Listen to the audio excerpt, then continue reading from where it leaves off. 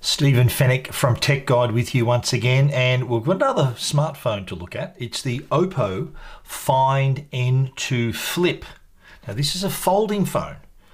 This is a direct competitor to the Samsung Galaxy Z Flip 4, and just another example of the expanding foldables market that we're seeing.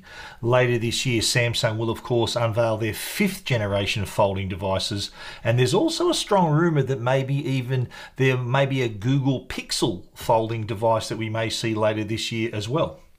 But let's take a look at the Find N2 Flip. It does have a large 3.26 inch display on the front there, and what you're able to do in the folded position is actually scroll through. This is so you can actually take a photo and shoot video. You can look at the weather, you can take all these other little widgets that you can get there. Not many at the moment. We're gonna see a lot more. There's rumors that Spotify are gonna have a widget for this front screen. What you can also do is actually answer your calls, reply to messages. You can even pay for things with the Find in a folded position like this. It's got 360 NFC, so you can just tap it however you like, so that it will allow you to do that. But there's a lot you can do with it in the folded position thanks to this massive front screen.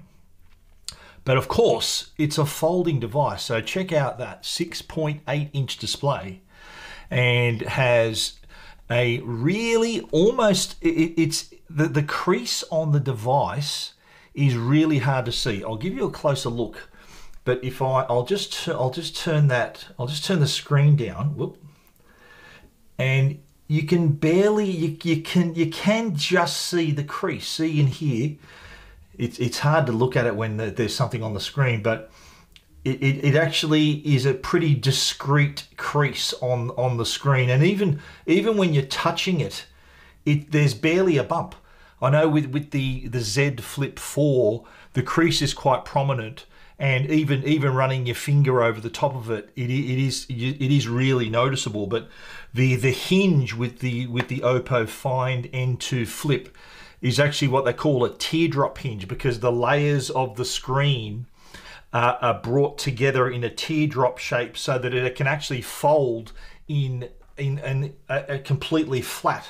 So you can see here, there's no wedge here like this. The Z Flip 4 and even the Fold has a large gap here near the hinge. So Oppo have, because of that teardrop hinge, they're able to have this so that it does fold completely flat. So it is pretty thin in the unfolded position, but once it's completely folded, no gaps. So there's a nice aluminium frame around the device there. So I think that's a pretty big win there. That's one up on Samsung with that design. So yeah, I think design-wise, I reckon it's really impressive. The actual hinge itself is also quite impressive, but there's obviously advantages of having a folding phone. It does have that large, it gives you the large screen when you want it, but then when you're done, fold it in half, put it in your pocket. On the camera side, you've got two main cameras here. There's a 50 megapixel and an 8 megapixel on the front, and there's also a front-facing 32 megapixel camera for your selfies through here.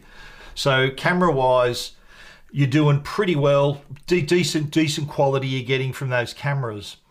But there's also, of course, the ability to have the phone in a folded position so that you're able to then frame up your selfies and videos. So if you want to do videos, selfie videos or selfie images, you can do just that.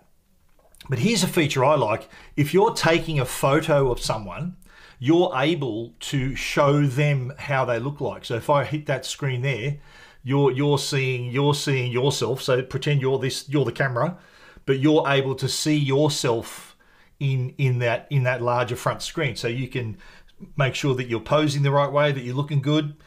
Same thing applies for video as well. And what I like about the video is if you do that, you've got the classic the camcorder, the grip. So you can actually be holding this, and then the person who you're shooting or whatever you're shooting, they can frame themselves in the image as well. That's a cool feature, I reckon, and just takes advantage of this whole folding form factor. Now let's move along to battery. The battery aboard the Find N2 Flip is a 4200 milliamp hour battery, and it does last the entire day. It doesn't have the longevity of like a Galaxy S23 Ultra, which I reviewed a few weeks ago, but the battery does get you through a whole day. It's not a 2-day battery, unfortunately, but the good thing about it, the upside, is that when it is time to charge, you are able to enjoy the fast charging. So I'll bring in the charger, and by the way, a charger is included in the box, so you get the brick and the cable for you to charge the device.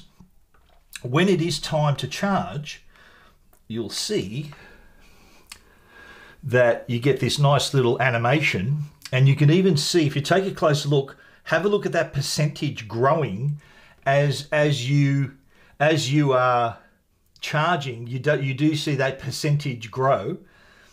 Let me plug it in again and show you that. So you are seeing that percentage. So the SuperVOOC fast charging will get you to 50% in just 25 minutes and 100% recharged in less than an hour. So that is our quick review of the Oppo Find N2 Flip. It actually goes on sale this week, and it's going to be priced at 1,499 Australian dollars. Funny enough, the same price as the Galaxy Z Flip 4. But I'm hearing that Samsung may be discounting the price of the Flip 4, perhaps in opposition to the release of the Oppo Find N2 Flip, or maybe because they are releasing the 5th generation of the Flip devices in a few months' time. I guess we'll never know. But Oppo has done a really good job here with this new device, and another interesting entry in the foldable space. They've really put themselves in flagship territory here with this device, and we will be really interested to see how it goes in the Australian market and also around the world. Oppo playing with the big boys with the foldable devices. It is goes on sale March 16, and as I said, priced at 1,499 Australian dollars. You can read our complete review at techguide.com.au. Thanks for watching.